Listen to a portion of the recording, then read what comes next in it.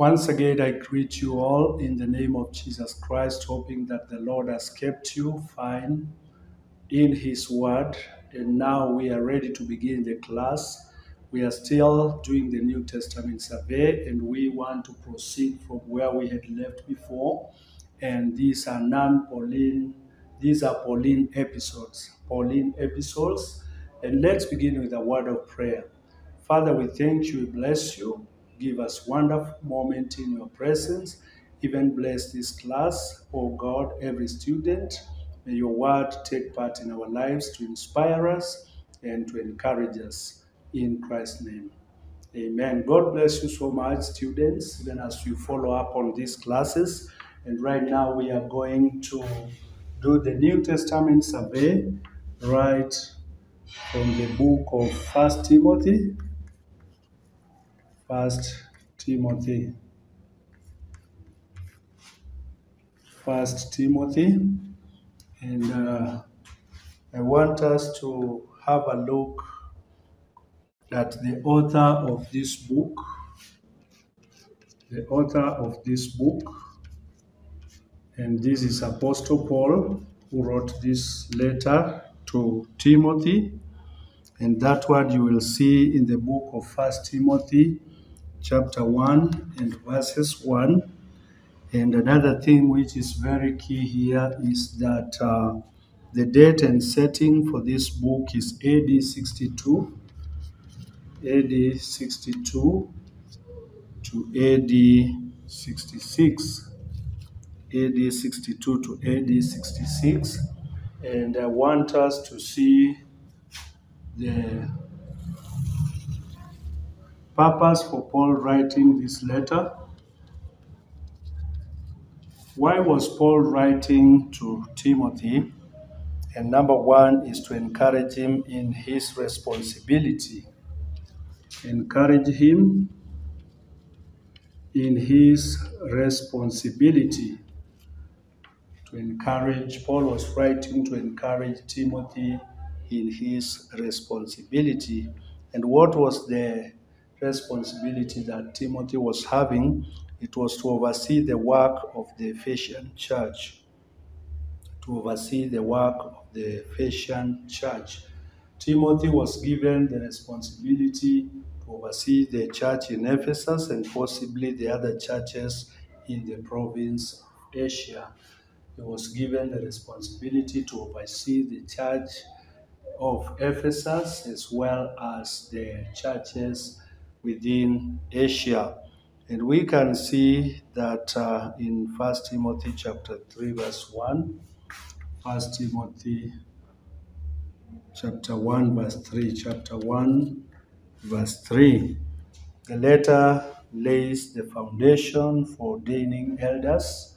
This letter is laying foundation for ordaining elders in the church, as it can be seen in ordaining elders order for ordaining elders in the church. Ordaining elders in the church. And that one is evident in chapter 3 and verses 1 to 7.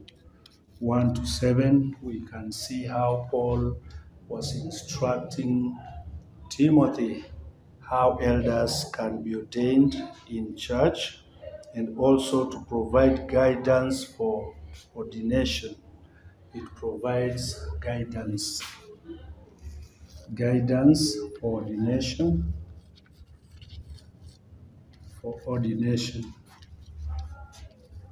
guidance for ordination.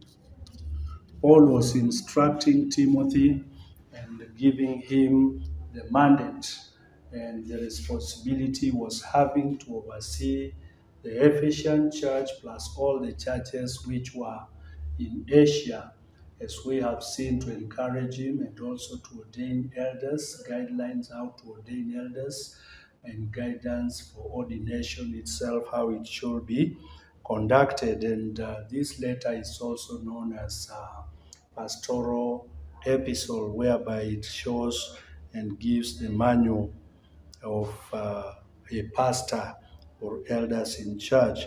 and how the people in offices can be ordained. In essence, First Timothy is a leadership manual. It's a leadership manual. Leadership manual. First Timothy is a leadership manual which gives instructions and organizational and administration guidance.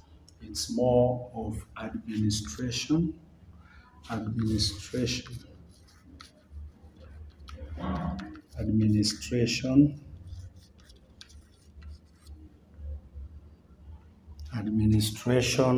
and also organizational setup. So that is First Timothy. I want us to look, okay, let me give you this verse, First Timothy 3:8 to 13.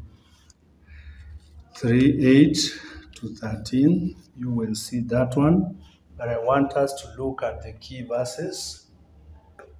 The key verses in this letter of Paul to Timothy. You will see in Timothy chapter 2. Well, these are key verses. Key verses.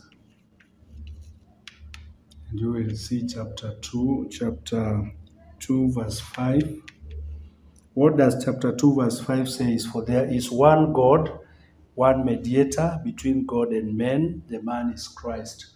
One God, one mediator, and the mediator is Jesus Christ. We also have 1 Timothy 2:12, 2 verse 12. Also that says, I do not permit a woman to teach or to have authority over a man. She must be silent. Well, that's how it was coming out. And also we can see chapter 3, verse 1 to 3. Chapter 3, verse 1 to 3. I said before, New Testament survey, this is certificate level whereby we are just doing the summary or the overview of the whole book. But when we get to diploma and degree level, we shall be digging deep to understand why was Paul telling Timothy that women should keep silent and they should not talk in church, etc., and all these kind of things. And we can see 3 verse 1 to 3, the Bible says that here is a trustworthy saying, if anyone sets his heart of being an overseer, he desires a noble task. Now the overseer must be above reproach, the husband of one wife. It gives the quality. We will come to dig deeper as to why he was saying that. He should be having one wife, temperament, self-controlled, respectable, hospitable, able to teach, not given to drunkenness, not violent, but gentle, not quarrelsome, not a lover of money. But many times we see this is contrary because a lot of preachers are turning to be lovers of money. A lot of preachers are turning to be lovers of money, and a lot of preachers are turning to have.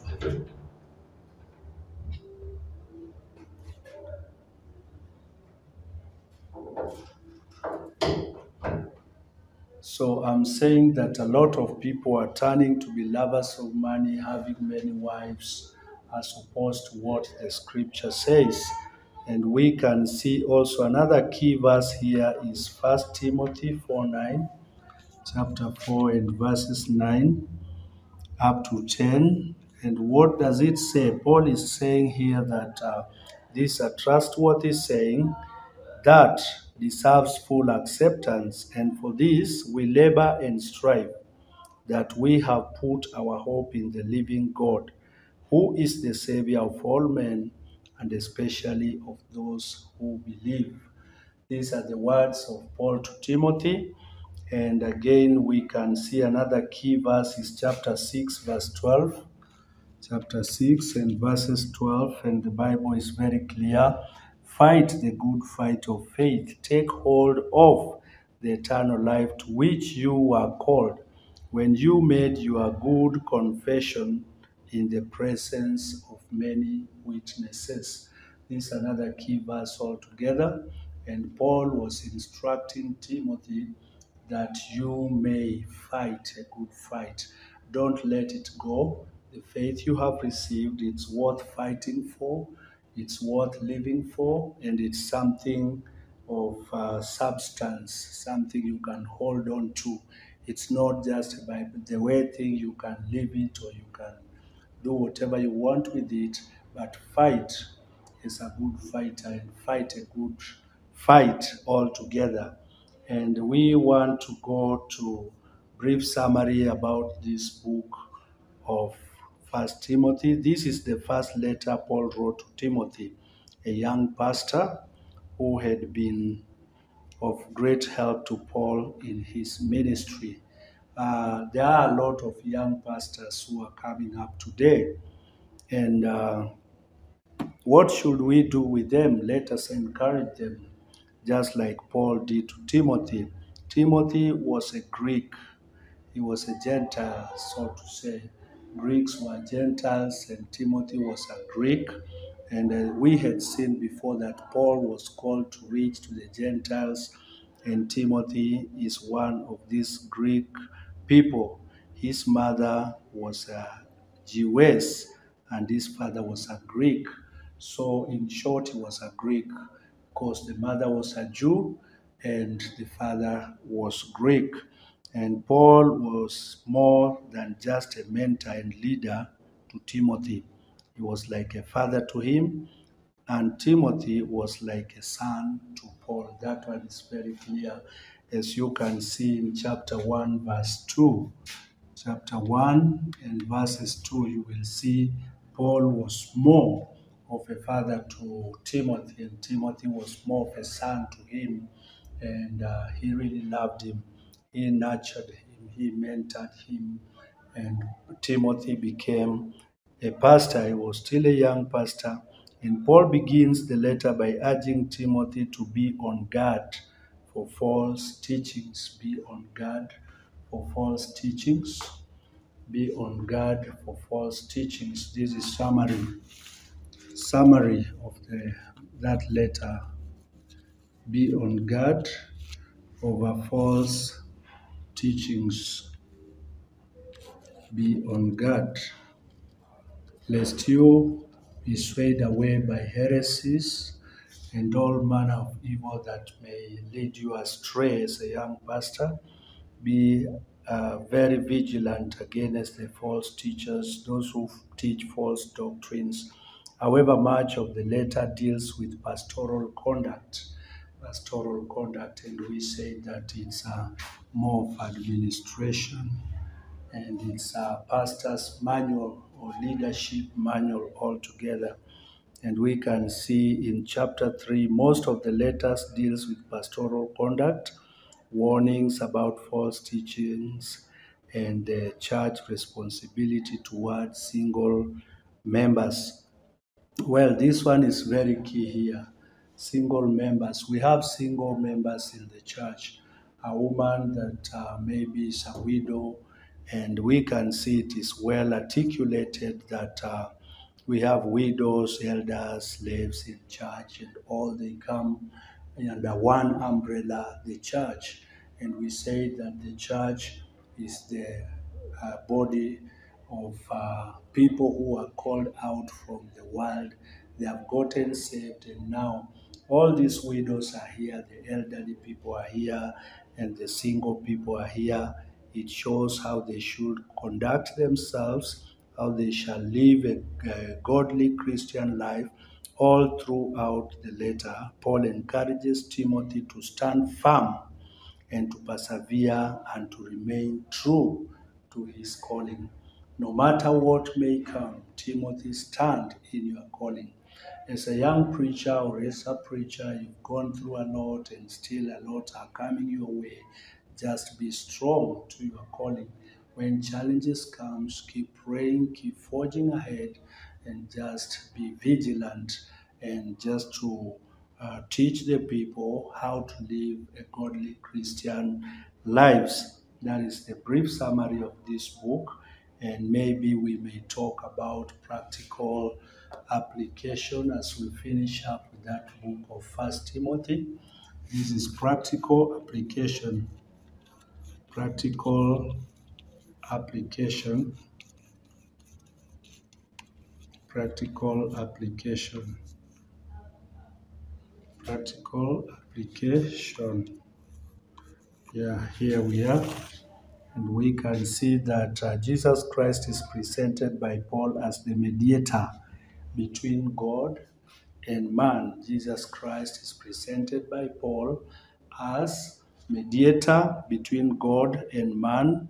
And that one we had seen in chapter 2, verse 5, right? It's here. Jesus being the mediator and the savior to all who believe in him. We had also seen about confession and also believing your faith in God. He is Lord of the church, and Timothy serves him by pastoring his church. We said that Timothy was pastoring the church in Ephesus, and at the same time, he was the overseer over the churches all through Asia, and he was pastoring. Thus, we find the main application of Paul's letter to his son in the faith. Paul instructs Timothy on matters of church doctrine. Be very careful with the church doctrine. Man of God, woman of God, you might not be a pastor, you are a Christian. Be very careful with the church doctrines. Any church you step in, make sure they teach the right doctrines. If not so, then find another church whereby you can learn the biblical teaching and doctrine so that you are not misled and be led astray. And we can use those same instructions in governing our local assemblies today. Likewise, the work and ministry of the pastor, the qualifications for an elder, and the qualifications of a deacon are just as important and pertinent today as they were in the church. This is very key. You, as a pastor, give sound doctrine, teach the doctrine of the Bible, so that you may not, after serving God, after persevering yourself, you lose your soul to eternal damnation, but that you may also enjoy the benefits and the score here with Christ in the heavenly blessings and his kingdom. And we can see Paul's, for those not called into leadership roles in the church, the book is still practical. Every follower must contend for the faith and avoid false doctrine. Every follower must stand firm and persevere. You are not a pastor, you are not a leader in church, but you also apply this. You contend for your faith. What is to contend for your faith? Keep praying, keep reading the Bible, keep going to church, keep good morals as a Christian, keep the instructions that is being taught in church, then you are good to go. And avoid false teachings, doctrines, as I've said before. These were the words of Paul to Timothy. And now we want to move on very fast and look at the second Timothy. We want to look at the second Timothy, and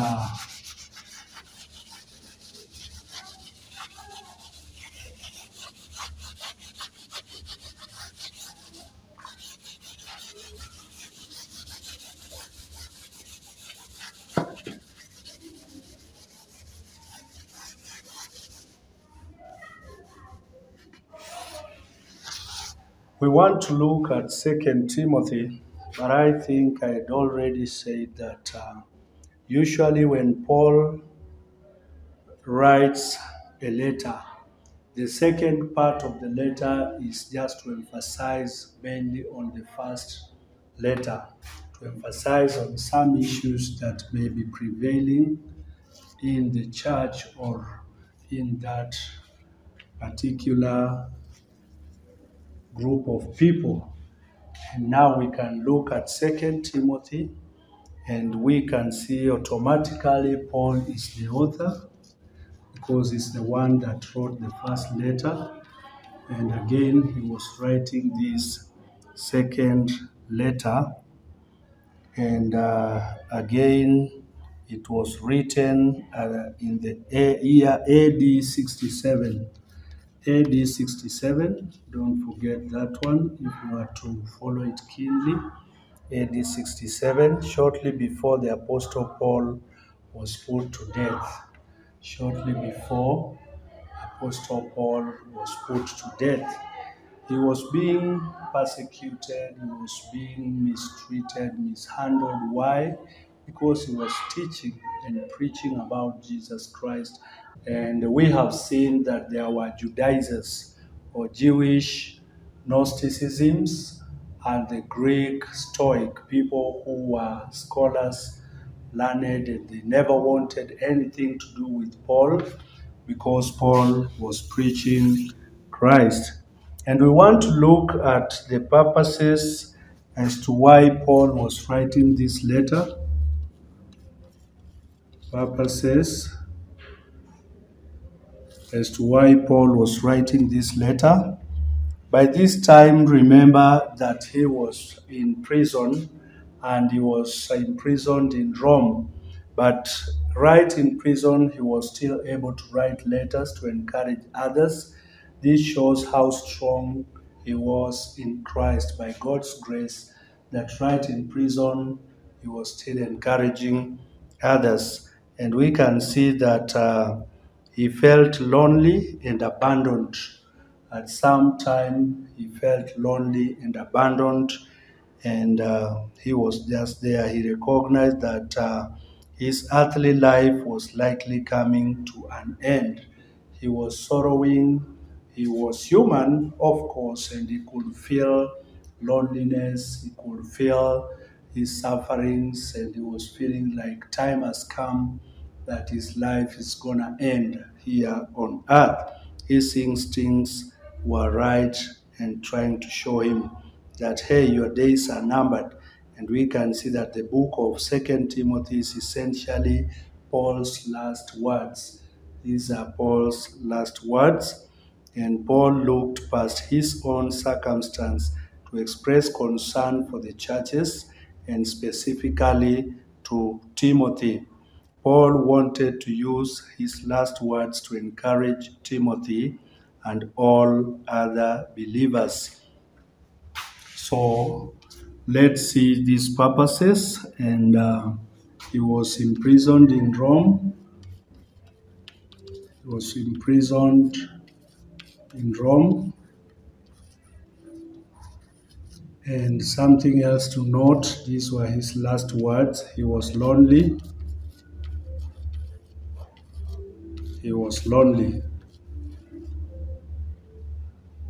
Lonely and abandoned.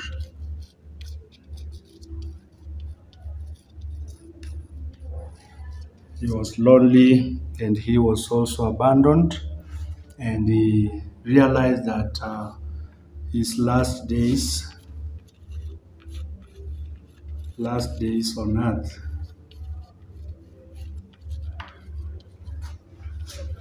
earth,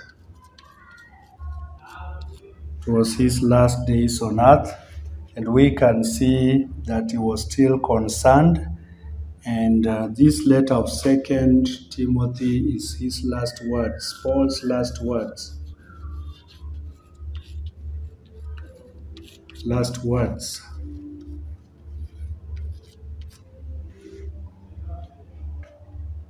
And again, we can see he was instructing and encouraging other believers even to persevere in faith. That is 2 Timothy 3:14. 3:14. He was still encouraging them to persevere in faith and proclaim the gospel of Jesus Christ. Also in 2 Timothy chapter 4, verse 2, he was encouraging them. He knew that he was going to die. He was lonely, abandoned, his last days on earth, and Paul was speaking his last words. And we can look at the key verses in this 2 Timothy. Key verses. These are some of the key verses.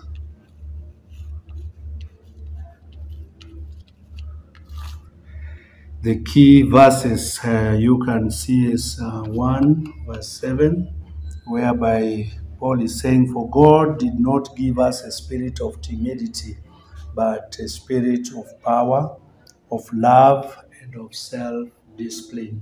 So he was not being intimidated, he was still very strong. So he's saying, God did not give us the spirit of timid, but the spirit of love, the spirit of power, the spirit of self discipline. And again in chapter 3 and verses 16 to 17, that same book, you can see that all scripture is God breathed and is useful for teaching. This one is a verse we are all well conversant with, that they are good and profitable for teaching, rebuking, correcting, and training in righteousness, so that the man of God may be thoroughly equipped to every good work. He's saying about equipping us, correcting us, rebuking us, every believer for every good work. And another key verse we can see is 4 verse chapter 4 in verses 7 to 8, whereby he is saying, I have fought the good fight. I have finished the race. Wow, this one is so great. This one is very key, and it just brings us back here that he was feeling lonely.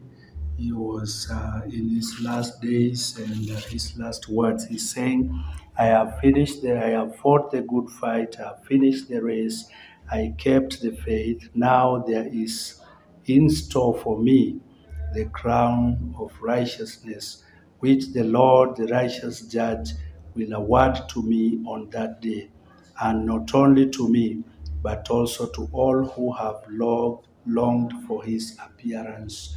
Paul is speaking his last words here, and he's just affirming that it's not only him, the crown of glory is waiting, that reward, or is waiting not only for Paul, but also for you and for me, that we believe in Jesus Christ, as we can see. And again, he's saying, I've fought a good fight, I have finished the race. We are still in the race, we are still alive, and therefore let us emulate this example of Paul and keep on with the gospel of Jesus Christ. All those who are longing for his appearance, like you and me, let us keep on and on and on. Now I want to give the brief summary of this book. Brief summary of this book. Brief summary of this book. I had said before that in certificate level, we are just going through the overview or the summary. When we come to diploma and to degree level, we will dig deep, word by word, exegising and trying to find the deeper meaning of every word that was spoken. And we can see that Paul encourages Timothy to remain passionate. He was encouraging to remain passionate. He was encouraging Timothy to remain passionate, firm. It was like he was saying, Timothy, I've been with you, I've walked with you, I've encouraged you, we preach together. I'm about to die, but anyway, keep on preaching the gospel. Just be passionate about this gospel. You know my faith. Keep on being firm in faith and in sound doctrine. Also, to keep the doctrine. Keep the doctrine. To keep the doctrine, as you will see in chapter 1, verse 1 to 2. 1 verse 1 to 2, and also verse 13 you can as well see. And now he's saying times there will be both intense persecution. He's trying to show him that life may not be easy for him in the course of going, being that Paul is not going to be there. Persecution may arise, and apostasy from the Christian faith as well. But Paul closes his writing with an intense plea for believers to stand firm in the faith and to finish the race strong. Don't lose hope when persecution will come, but stand firm. Even though I won't be there to write you letters anymore, even though I won't be there to instruct you, but now with all this I've spoken to you, keep on with the doctrine, be passionate with the gospel of Jesus Christ, and just carry on. And those were some of the last words of Paul. And now we want to look at the practical application as we wind up on this book of Second Timothy. Practical application, practical application, practical application. How can we apply this in our lives? It's easy to get sidetracked in the Christian life. This is very true. You can attest to this that it's very easy to get distracted from time and again. Challenges will come your way. But in as much as challenges will come and it's very easy to get distracted, we have to keep our eyes on the prize. Our eyes on the prize. That one is very key. Our eyes on the prize. Eyes on the prize. What is the prize for one who keeps faith? The Bible says that the persecution of this present age can never, ever be compared to the glory which shall be revealed when Jesus shall return. Our reward is great in heaven. One is that we shall live with him forever, but two is that we shall be given an imperishable reward for overcoming the temptations, the trials, and the persecutions in this present age. We shall be rewarded with great rewards in heaven. So we should be focusing on to the prize which we shall attain when Christ shall return. And also he is trying to say we have to keep our eyes on the prize, being rewarded in heaven by Jesus Christ. Wow, this one is so powerful. You'll find it in chapter 4, verses 8. Jesus shall reward us, and we shall rejoice with him forever, all through eternity. We must strive to avoid both false doctrines and ungodly practices. Ungodly practices. What are some of the ungodly practices? Ungodly practices. Ungodly practices, and also avoid false doctrine. What are some of the ungodly practices? The Bible talks about malice, slandering, gossip, jealous, and all manner of evil that we can mention. We know them. There are so many.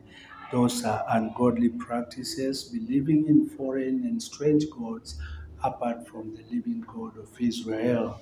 Therefore, we should avoid all this.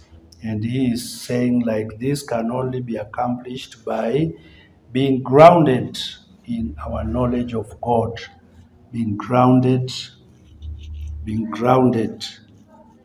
You have a root, you be strong in the word, grounded in the word of God, grounded in the word of God, in the word of God, grounded in the word of God.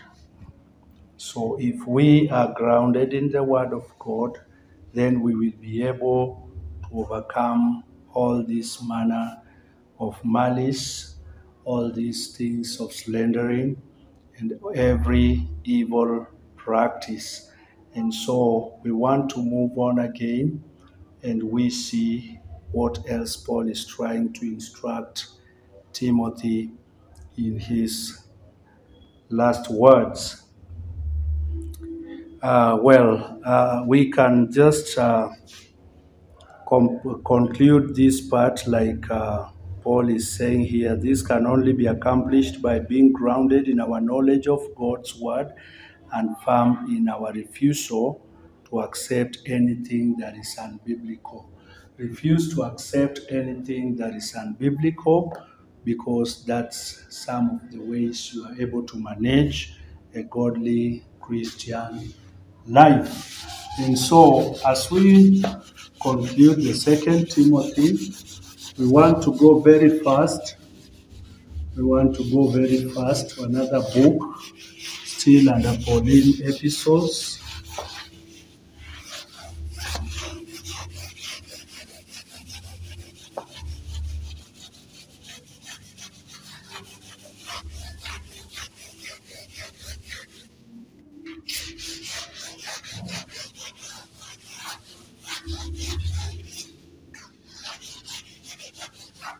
We want to go very fast to another book which we call the book of Titus.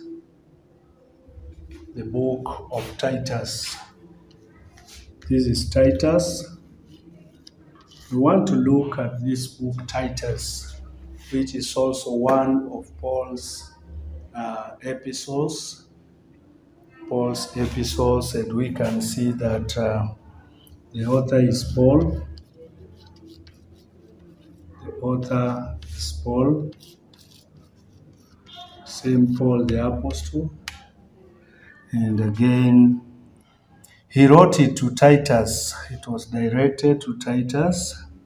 And the dates for this book that it was written is AD 66. AD 66. Paul's many journeys are well documented and show that he wrote to Titus from Nicopolis. He wrote it from Nicopolis in Epirus. In some Bible subscriptions to the epistle may show that Paul wrote from Nicopolis in Macedonia. He wrote it from Macedonia, Nicopolis in Macedonia. However, there is no such place known as subscription, have no authority as they are not authentic. Well, that is that. He wrote it that time. And we want to look at the purpose that Paul was writing this book to Titus.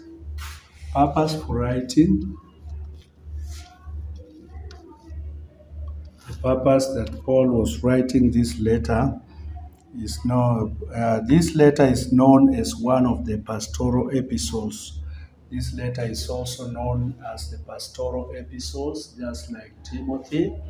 And the two letters of Timothy plus this one, they are pastoral epistles. The epistle was written by the Apostle Paul to encourage his brother in faith.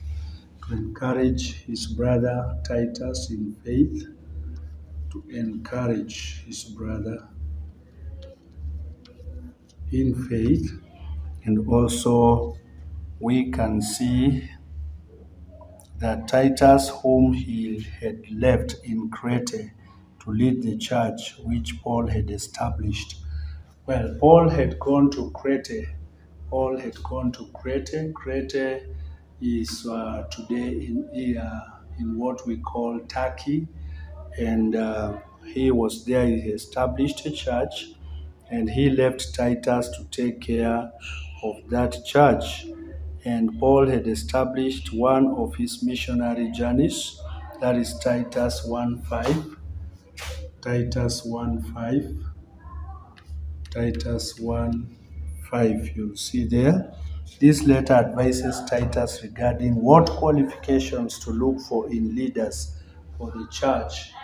Qualifications of leaders. Qualifications of leaders. Qualification of leaders in church. Qualification of leaders in church. And we can see Titus for the reputation of those living on the island of Crete. Also, Reputation. Reputation. The Crete is an island in Turkey, and they were living there. And so Titus was in charge over the church, so he was concerned about the reputation of people who were living there. In addition to instructing Titus in what to look for in a leader of the church, Paul also encouraged Titus to return to Nicopolis for a visit. In other words, Paul continued to disciple Titus and others. They grew in the grace of the Lord together. Key verses, chapter 1, verse 5, chapter 1, verse 6, whereby Paul is saying, they claim to know God, but their actions, they deny him. They are detestable, disobedient, and unfit for doing anything good. So it's so wrong to proclaim or to claim that you love the Lord Jesus Christ, yet your actions proves otherwise. That's what Paul was working on. And also chapter 2, verse 15. Chapter 2, verse 15. That's another key chapter there, where Paul is saying, these then are the things you should teach, encourage and rebuke with all authority. Do not let anyone despise you. Do not let anyone despise you for any reason. Rebuke and teach these things so that there should be order. Again, we can see in Titus chapter 3, in verses 3 to 6, where Paul is saying, at one time we too were foolish, we were disobedient, deceived, and enslaved by all kinds of passions and pleasures. We lived in malice and envy, being hated and hating one another. If you see people hating one another, if you see people like that, they are still living in the flesh. They haven't given up their lives to Christ fully so that Christ can take control over their lives. And also whom he poured out on us generously through Jesus Christ our Savior. People who have been poured, the Spirit of God has been poured out to them. People who are led by the Spirit, they don't live in hatred, they don't live in malice, they believe in the mercies and the grace of God, and they are people who are obedient to the word of God. They are humble in the name of Jesus Christ. We want to look at the brief summary. The brief summary.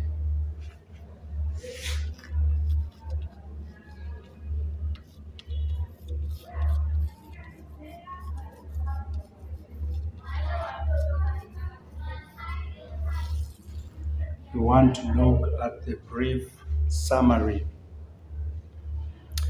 It must have been when Titus received a letter from his mentor, Apostle Paul, that Paul was a much honored man, and rightly so, after establishing several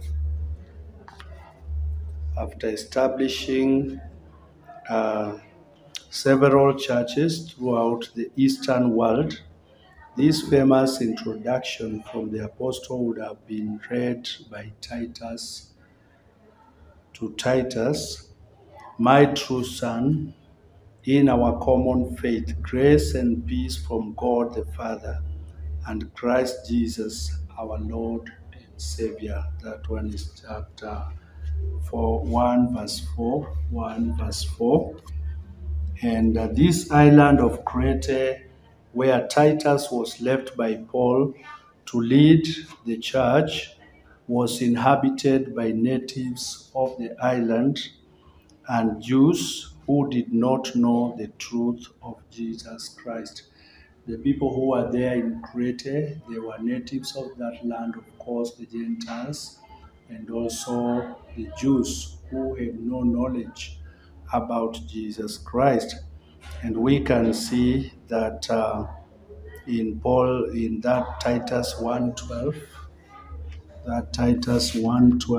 you will be able to see that Paul felt it to be his responsibility to follow through with Titus to instruct and encourage him in developing leaders within the church at Crete, as the Apostle Paul directed Titus in his search for leaders. Paul also suggested how Titus would instruct the leaders so that they could grow in their faith in Christ. He instructed Titus how he will teach and instruct those people to grow their faith in Jesus Christ. His instructions include those for both men and women of all ages. In that one, you'll find it in chapter 2, verse 1 to 8. Chapter 2, verse 1 to 8, he instructed him, and this was all to do with all ages, from women, from young, from the elderly people, and again to help Titus continue in his faith in Christ himself. The pastor has to be strong in faith first before he instructs his congregation and the assembly that God has placed him over. And again, we can see how Titus would instruct the leaders so that they could grow in their faith in Christ. Leaders also ought to grow in Christ. Leaders ought to grow in Christ. Leaders ought to grow in Christ, taking in the word, taking in the teachings, taking in the instructions altogether. His instructions include those for both men and women of all ages. And we can see that that word is very key. We want to look at the practical application so that we can wind up on this book of Titus. Practical application. Practical applications. Practical application. The book of Titus deserves our attention as we look to the Bible for instruction. The book of Titus deserves our attention as we look to the Bible for instruction on how to live a life pleasing to our Lord. A life pleasing unto our Lord. A life pleasing unto our Lord. We can learn what we should avoid as well as which we are to strive to imitate. Paul suggests we seek to be pure as we avoid the things which will defile our minds and conscience. We should avoid things that may defile our conscience, and we should strive for our faith to keep it alive and just to please our Lord and Savior Jesus Christ. And then Paul makes a statement which should never be forgotten. They claim to know God, but their actions deny Him. They claim to know God, but their actions deny Him. This is a practical application that we can apply in our own lives. We should not claim to love God, claim to know God, yet we deny Him by our actions, by how we do things, by how we treat others, by how we walk our walk of faith. We should love the Lord in a honest manner and be true to the words of the Bible and the gospel. And we can see that that one is very clear. They are detestable, disobedient, and unfit for doing anything good. We should not be detestable and be unfit to do any good thing. That is Titus 1:16. As Christians, we must examine ourselves to be sure our lives line up with our profession of faith in Christ. whatever we do, we must make sure that we are in line with the Word of God. We are in line with what we profess to be as children of God, to be very keen on the work of God. And let us not profess to know Him, but we deny Him and His power. Along with this warning, Paul also tells us how we can avoid denying God. We should avoid denying God. And He saved us through the washing of rebirth and renewal by the Holy Spirit, whom He poured out to us generously through Jesus Christ our Savior. By seeking a daily renewal of our minds by the Holy Spirit, we can develop into Christians that honor God by the way we live. We should develop our Christian walk by the way how we live on a daily basis. And this is very, very important, beloved, that we may honor the Lord by our own lives, how we live on a daily basis, so that we may not just claim to know Him, but again at the same time, we are denying the power of salvation by our deeds, by our daily lives. And up to this far, we are coming to the end of this lesson today. I just want to say that may God bless you so much. May God keep you. May God strengthen you. And that we may emulate this example of Apostle Paul, just to live for God and to live for this purpose and Him alone. Let us pray. Father, we thank you, we bless you. We have come to the end of our lesson. Bless us all together and keep us safe in your arms. Continue to teach us your word, your way, and your will, which is the best for us. And all the glory shall return to you. In Christ's name we pray. Amen. God bless you.